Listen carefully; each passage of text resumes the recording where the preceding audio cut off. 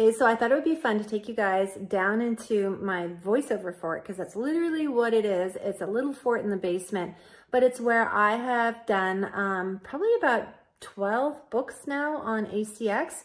I've also done a couple of commercials. I did one for Sunripe, one for Twilio Health, and I'm just still building my voiceover. I do a lot of video content, but I'm working on my voiceover. I actually went to a VO Atlanta, a big voiceover conference all by myself this year, which was amazing and super fun. And I learned a lot. I was kind of scared because I went all by myself, but I'm going to show you guys my little fort because it shows you, you do not need to have anything fancy.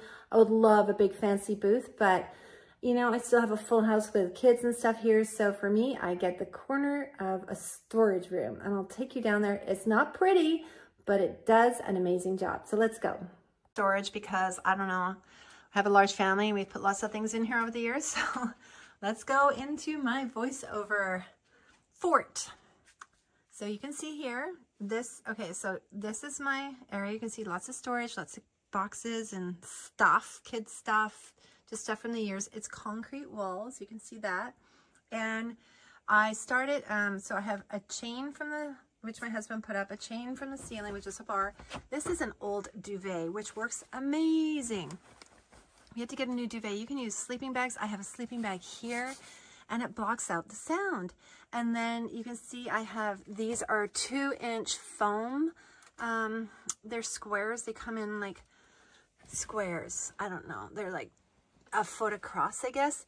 And I actually just got them. You can get them anywhere, like on Amazon. I'll put a link below. I got them here from like an auto place, if you can believe it. I have a couple blankets up top to help me with the sound, but let's go inside my little fort. And just before we go inside, to show you, this is not a huge space, but it's mine. Okay, let's peel back the curtain. And here is my magic space. I have this, I don't know if you can tell already, but the sound is so quiet in here. And these are lights that I will turn on sometimes, just if I'm down here for a long time. It gets a bit lonely. But literally behind this wall, you guys, it's storage. And you can see I've stuffed pillows in the top. But it's, yeah. But the sound in here is just, like, it's so quiet. It's amazing. And this is the front side of what you guys saw, the duvet. This is my microphone.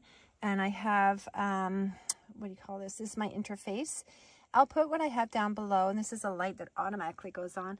And obviously I just bring my MacBook and it goes right on here. And yeah, and I just plug it in. My headphones are here. Everything is ready to go. And yeah, I create audiobooks and professional. I have a professional sounding studio here. I've had it checked by sound engineers. But you know, you can see, oh, and I'll just show you down below. I have it on an Apple box and a little table. Okay, just coming out of the fort, and you can see it's nothing fancy.